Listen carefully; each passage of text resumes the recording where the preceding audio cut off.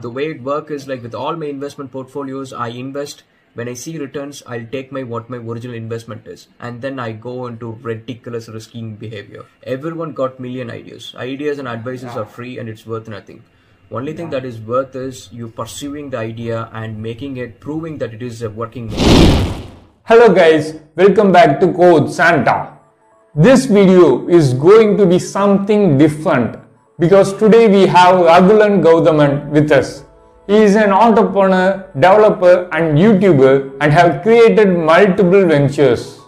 Today he is going to join us and share his inspiring journey of becoming an entrepreneur. I believe that it will be more useful to you. So watch this video till the end. Also make sure to like this video and subscribe to Code Santa now. Without further ado, let's get started.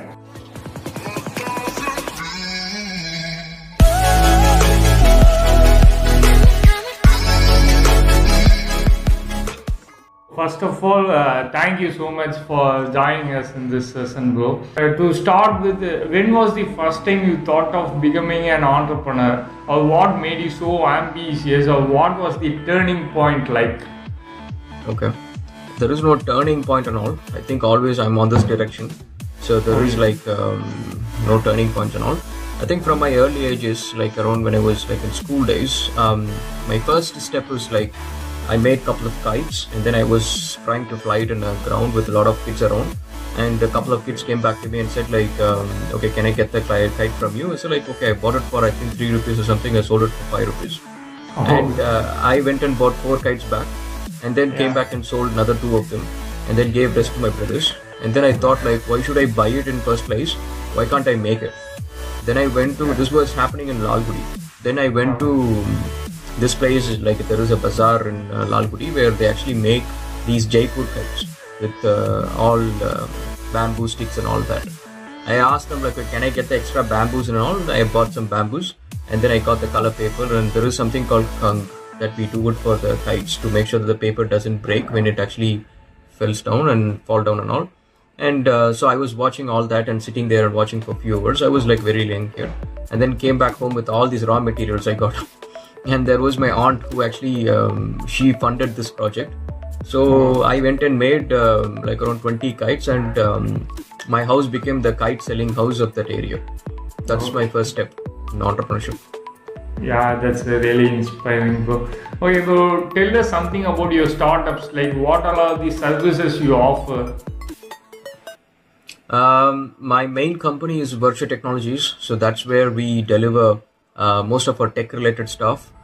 We deliver apps, games. We do it right now. We're doing it in a separate studio, but the work is still done under Virtual Technologies.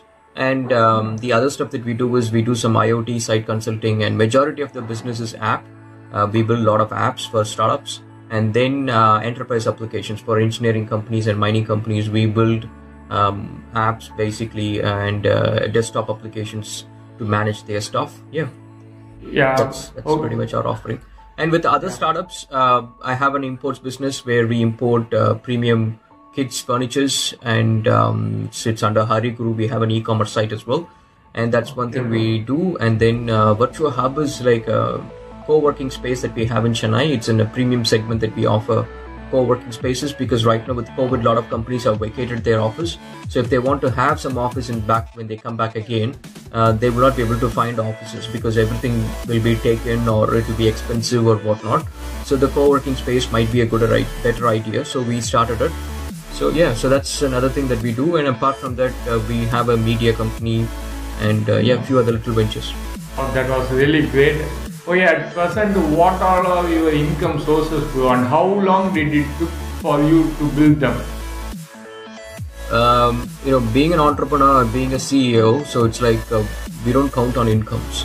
All we need is basically the expenses to be taken care of. So that's how we think, and we don't really pile cashes.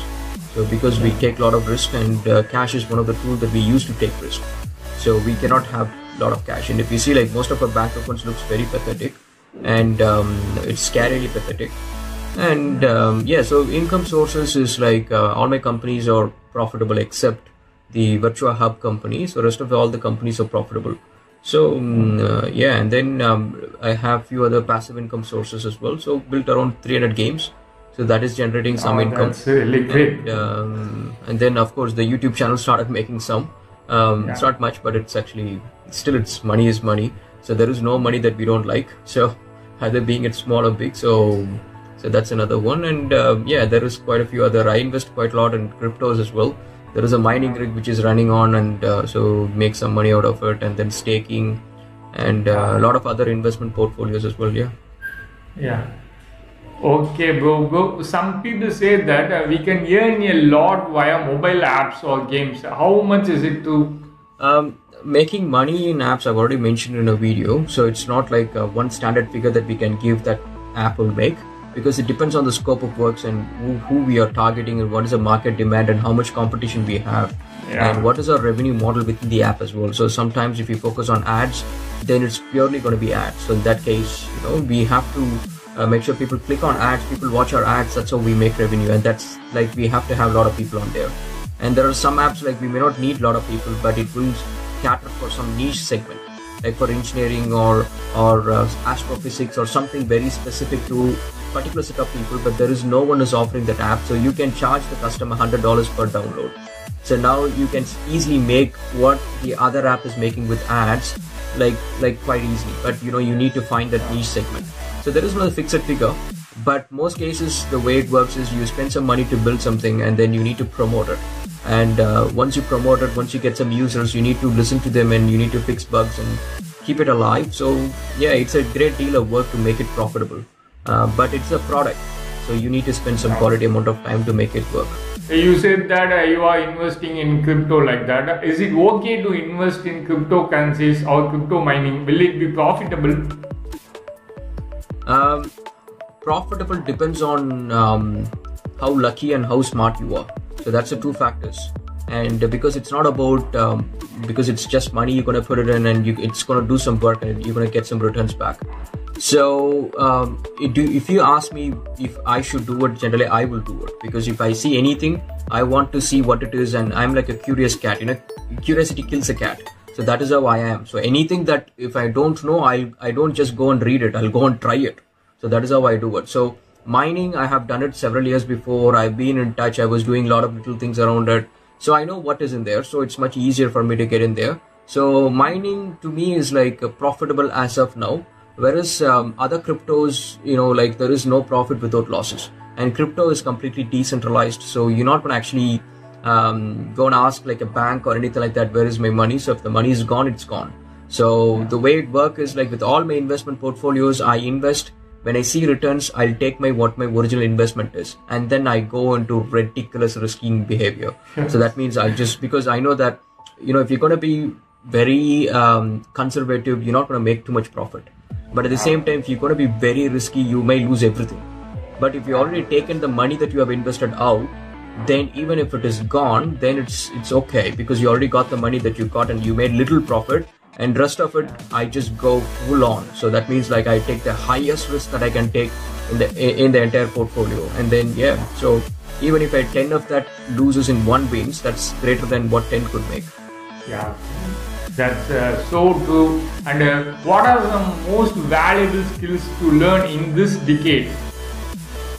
Like what are the prospering technologies right now? There is plenty. I think IoT will be one really good space, and it's because the entry point is too small that not a lot of people can get in, because people need to understand electronics on top of it. They need to understand basic how positive negative works, and a lot of basic things that they need to understand, which most people don't know. So I think IoT has got a very good scope, and it's a really big industry, multi-billion-dollar industry. And crypto blockchain could be next thing, because again, that's also another space where people don't understand. So any space that it is growing and people don't understand, it's harder for people to grasp the idea, then it is something which is like, it's going to be pretty good.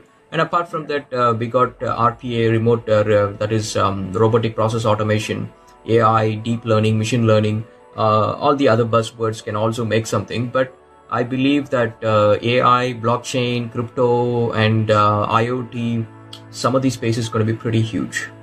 Yeah, bro, that's definitely true. Okay, what is something you learned as an entrepreneur what were the hurdles you have overcome to be in this place?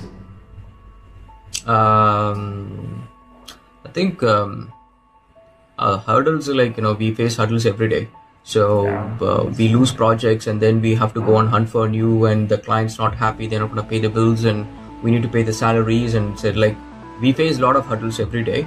But what we learn is like, I don't know, like we just learn every day something new, and most cases just the management skills and how we handle people and how to pacify them, and how to make them join us in the vision. So that is one thing that if you learn it quicker, then it's a lot easier, because you don't have to convince everyone every day, because you have a huge team, and like say around 40 people, 50 people, like each one is like unique personality, and you have to talk to them in their own language, and it is not going to be possible, since I have to do a lot of work. But as long as you inspire people rather than you try to impress them, which I've already said in a video, that's what I do with my staff as well, because I don't try to impress them, or I don't say them I do that, this and stuff like that. I tell them that, guys, I'm in a mission to grow big. That is what I'm going to do. Stick with me and you will get the benefits. And you know me that I always share. Whenever there is a loot, we always share with the team. So, yeah. Yeah, I agree, bro. Okay, what is something you would like to share with the people who are aspiring to become entrepreneurs or to achieve something big? Like there is this trend going on, like everyone is coming up with ideas like I'm going to be an entrepreneur, like that. What do you think about that, and what are some advices you would like to give them? See, ideas are cheap. So that means like, if you go to your road and if you stop some guy, doesn't matter how the guy looks, if you stop him and ask him about any topic, give me an idea about agriculture, give me an idea about how to change the political system. Everyone got million ideas. Ideas and advices are free, and it's worth nothing. Only thing that is worth is you pursuing the idea and making it, proving that it is a working model. So that is when it actually makes some value. For that, you need to put an effort towards that idea. You need to think and dream about it. You should lose your sleep with that dream, because your dream wakes you up. So that's sort of an idea where you constantly believe that it will work, and at one point you bite the bullet. That is when you actually put in, you risk more than what you have. That means, there is no plan B. Your only plan is your plan A. So, and then you go and get that. And so that's like, that's when people, your investors or anyone can believe it, because the ideas right now is working and it's operational and it is making $1 a day. Now, if I put in money in it, it's going to work. So that is where an idea turns into your entrepreneur journey. Until then, it is just a fluke, and people don't believe you, and people think you are a failure. But now, for an advice for anyone to get in there, you need to have experience, because if you're going to start a restaurant, if you don't know how to cook, trust me, you will lose it.